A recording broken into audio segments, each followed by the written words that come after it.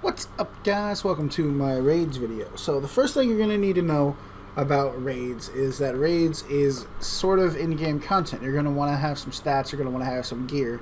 Now don't be discouraged, it's not crazy hard, and if you die, no harm, no foul, go run back and pick up your items. But do know that it is difficult content. So there are multiple ways to get there, the first being the Explorer's Backpack. The Explorer's Backpack is obtained from many different ways. It is tradable, it is in mystery boxes, and you can also find it on the Vote store. If that is probably the easiest and most secure way to get it, if you will.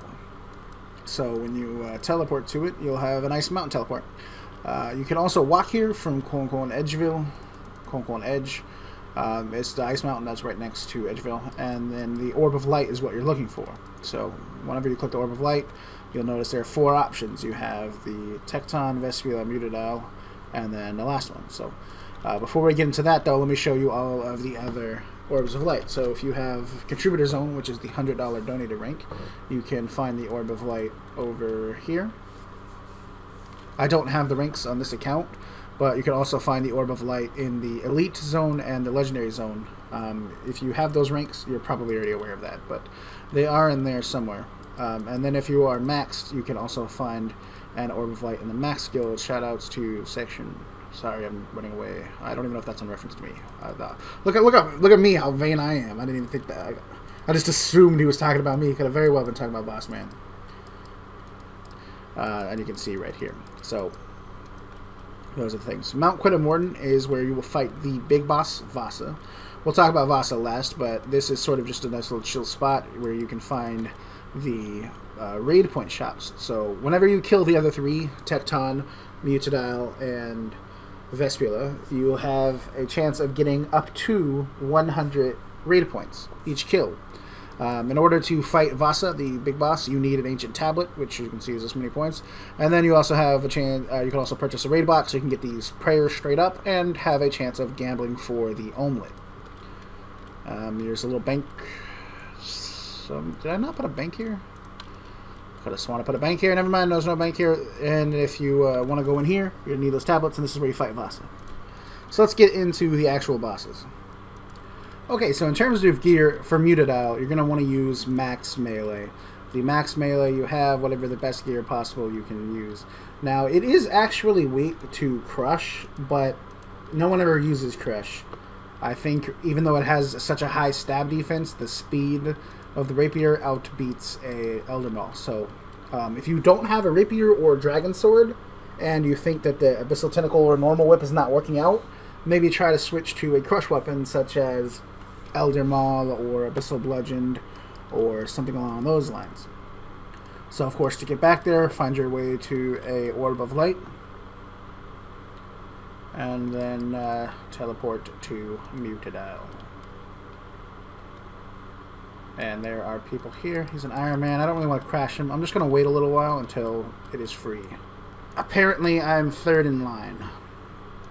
Alright, so big shoutouts to Teflon. He's going to let me go ahead of him just so I can get this footage. Now these bosses are not necessarily camped all the time, but you can definitely expect to see people here every once in a while. So the thing to know about this boss is it hits like a truck, as you see right there. It has a combination attack, and you can see in the chat, but it doesn't really help you knowing anything. You see what he's using right here, the Dragon Warhammer Special. Some people like to lower its defense. They believe it works. I can't say for certain. I mean, I know the code works. I just don't know if that's better than just using Crystal Halberd. That's the comparative. Like that's the other thing you'll probably want to use. Crystal Halberd is pretty good. Abyssal Dagger is pretty good if you have it. Really, any spec weapons, but a lot of people like to bring spec or defense reducers, and I would say if you have it, bring it. So the real strategy to this boss is there's none. Just attack it and eat up. It can combo you at 104 health, so there's really no need to eat at a certain level. It is unlikely that it's going to combo you at 104 health, but that is its max hit. So if you really wanted to brew over, you could try it, but I would say just keep your health around 80 plus. Because if you look at most of the times when it does that special attack, it's normally like a 40 and then like a 0, or 40 like a 10. So I would try to stay above 80 health. And that's essentially the boss. It is not too hard in a nutshell. It can smack you. That's really the key to this boss, is just it's going to smack you. And you're probably going to die.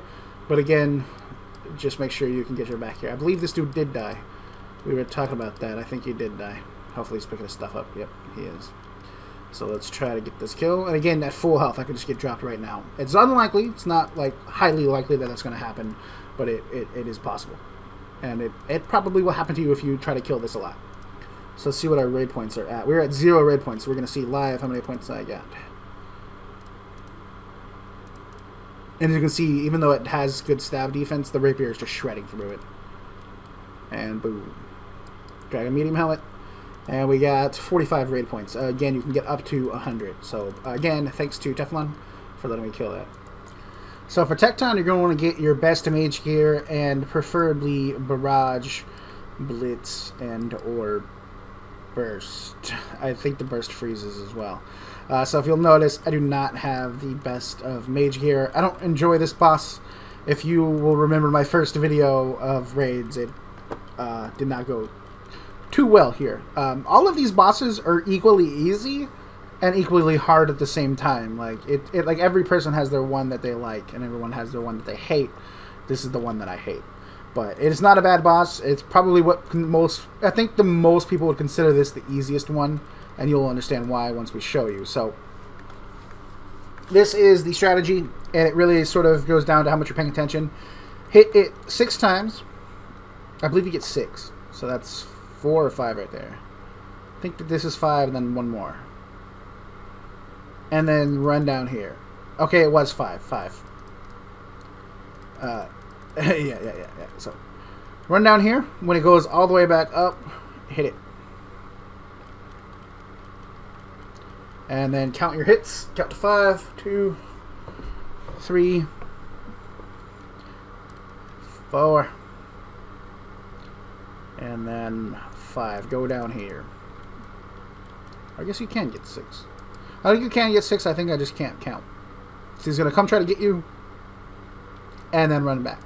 Once he's chilling, get him. Super simple. You can do the whole kill without taking any damage at all. If he does get a hold of you, he has a special attack where he can stun you. And another special attack where he can take your prayer off. He's kind of like Midora, where you're gonna die. If he gets a hold of you, if you screw up, you're dead. Now, keep in mind, the strategy to this boss is really supposed to be meant for multiple people, and you barrage him, and then everyone stands around, and you know, you run back and forth and whatnot. So there's been some conversations about possibly trying to fix this safe spot you're watching right here. So just keep that in mind in the future. The methods might be a little bit harder. The premise, though, will always stay the same. Your goal is to freeze him and keep him away from you. You do not want this big boy to smack you. And it does have a lot of health. You do hit twice on it. You probably have seen, if we zoom out, that some of my hits are pretty good, although I'm not doing that right now. Praying melee is not necessary. Like I said, it can shut your prayer down and smack you anyways. It is, if you want to do it, it does serve a purpose. Like, it can prevent you from getting smacked. Normally, I just pray with the Mystic Might, or if you have it, Augury. I still don't have Augury, because I'm a scrub. That should be a good hit right there, 64, and that's not a normal hit. But you can hit pretty decent on this boss. So, that's the key. Just hit it, count your hits, and when it's about to smack you, run away. Never let it touch you. I've been pretty lucky with letting it touch me, because you've seen it smack me a couple times, and I've gotten lucky with low damage hits, but it normally will smack you, and it stuns you, and if you get stunned, you're essentially just dead, unless you get super lucky. So, let me pause and resume. I'll show you the last thing there is to know about this boss. If you have this issue where you keep running to the boss, the reason that happens is because you're running out of his distance into his distance. So just stay closer to him. You don't have to be that far away. As long as there's this much space between you, you're good. So that should be death. You'll notice exactly when it happens. Boom! When it dies, it does have like a final, basically the overwhelming heat burns you. So just be cautious of that as well. And there you go. There's a Tecton kill. We gained 1 raid point. Nice. Real nice. Real nice. And the last one we have is Vespula. So the Vespula is pretty simple as well. It is very easy. If you have a Serp Helm, bring it. Bring your best mage gear, or range gear, and attack. Twisted Bow does work on it. It is not 100%, but it is... I call it half. It's not really half. That's not a good way to look at it, but that's just how I call it, so people know what I'm talking about. Basically, the Twisted Bow has two different boosts for some monsters. So for some monsters it hits more, for some it hits less, and this is one of the ones where it hits less. But as you can see, that is definitely not an issue, because we're tearing through it pretty quick. Apparently someone was doing this. So as you can see, it spawns minions, and your damage at this point is halved. If you have power gear similar to what I'm rocking, you can just kind of tank through it. If you do start taking a lot of damage, you can pray melee. These things melee only. Or you can, you know, try to get something. It actually seems like this thing is the only one to attack me. But if you are in less gear, you can do it in this gear, this whatever, whoever this person's using, Crystal Bow. They need to come get this Crystal Bow. Anyways, you can do it in our gear.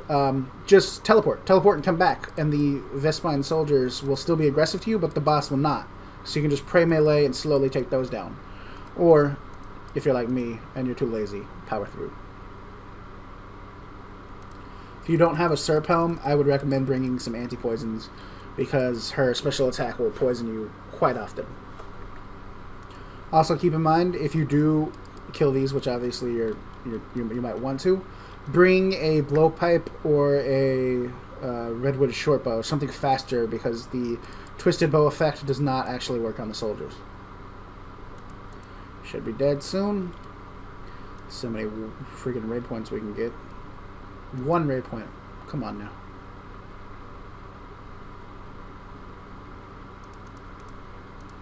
And boom goes the dynamite. Boom, boom, boom. Rune darts, pretty meh. So last but not least, we have Vasa Nestiro, the big boss, the big daddy. So to get there, as you saw from earlier, get to Mount Quidamorton using an Orb of Light. This is the area. You're going to need the Ancient Tablet to get in. In terms of gear, you're going to want to bring something similar to Vespula. You're going to want to bring your max range gear. Twisted Bow does full damage here, so it is definitely the best in slot item, the best item possible. If you have Blowpipe, that'll work. I think Redwood Shortbow would work, but he would not be contributing a whole lot. So the thing with this boss is it is pretty tough. It's very physical, very strong, and has a couple different techniques. And the reason it's so strong is because everybody gets a loot. Every single person who helps out with the kill gets a loot. So this is definitely the main thing to mask when everybody is in the mood for it and whatnot.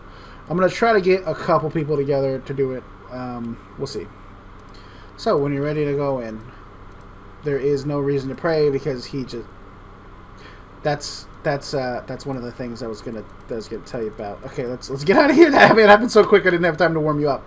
So one of Vasa Nestiro's special abilities is the fact that he will teleport you to one of the other ones. He'll just scoot your ass right out by Felicia. The thing to note about that though is whenever that special effect triggers, you have a 1 in 20 chance of losing your Ancient Tablet. So you do not want to see that often. I would strongly recommend not bringing a blowpipe if you can avoid it. Just because if you're in a big group and you're using a blowpipe and they're using Twisted Bows, you'll be at a disadvantage. So I would recommend, if you don't have a Twisted Bow, to try a different, to try using either Redwood Shortbow or maybe even, honestly, like a Crystal Shortbow or a Crossbow. Crossbows would be awesome. Use Ruby Bolts. As you see, we just got bounced again. It does not trigger as much as you're going to think, just because I'm the only one doing it. You got to keep that in mind. Normally this boss would be done with like a minimum of 5 to 6 people. The thing is, there's only like 2 people online that even have tablets or even know how to do this. This is so new. That's one of the main reasons why we had to make this video. So I couldn't really get anybody to help. But you don't have to worry about that as often as you... It's not a big deal as much as you think. So you see right here, the light from your halo saves you from the darkness. This is why a halo is necessary. So if we take this off, hopefully it'll trigger that attack again. It is. A dark force consumes you. So whenever that happens, it only shows 2 hits, but you actually get hit with every single different style. Like you get hit 3 times. It just doesn't show the other 2. So it's a very dangerous attack. You're definitely going to have to be paying attention for it. And all you have to do is have a Saradomin Halo. That's all you need for it. Or any Halo, not just Saradomin, my bad. It's any Halo, so... That's it with the techniques. It'll teleport you around to the other bosses, but that's really just an inconvenience and the possibility of a massive inconvenience with the Ancient Tablet. Other than that, you're just going to sit here and smack... Oh, I know why that's doing that. I copied my gear from somebody. That's why it said unarmed. We're fine, though. So, yeah, this is a pretty tanky boss. It does have a lot of health. You're going to want to do this in teams of, I would say, 3 or 4. I mean, 2 people could probably do it. They might just have to bank a couple times. But everybody who does damage to it will get a loot. So it doesn't really matter if you're in a group with twisted bows. They'll honestly, they're just helping you because you're going to get a loot even if you have an Armadillo crossbow or something smaller. So that is it for the boss. This boss does not actually drop raid points. Another thing about all of the bosses that I didn't mention is they all have a chance of dropping a raid box. So for the other 3, Tecton, Mutadile, and Vespula, they all drop the... they all have a chance. It's a 1 in 400 chance. Actually, I don't think it's 400. I think it's a lower number. It's a number. A 1 in number chance of getting a raid box. And then I know for a fact Vasa's number is 1 in 100. So you have a 1 in 100 chance from getting one from Vasa. The Vespula and the Tecton bosses have a secret rare drop. Only those two specifically, have a secret rare drop. It's a 1 in 25,000 chance. It will yell, and no one has gotten it. It's never been received. No one's gotten it yet. So, if you ever were looking for something crazy rare to try to grind out, that would be it. Now, I am definitely going to go try to find this loot balloon. One sec. So that is pretty much it for the raid bosses. That is everything. It is going to be coming out in this update, coming out Friday. When you're watching this, it's the 10th, whatever Friday I'm talking about. That Friday. It's we're going to be adding the pets, the Vasa pet, the Mutadile pet, the Tecton pet, and the Vespula pet. So that should be pretty cool. Old School added them. Obviously, we're going to want them in here, so go get them. Good luck, guys.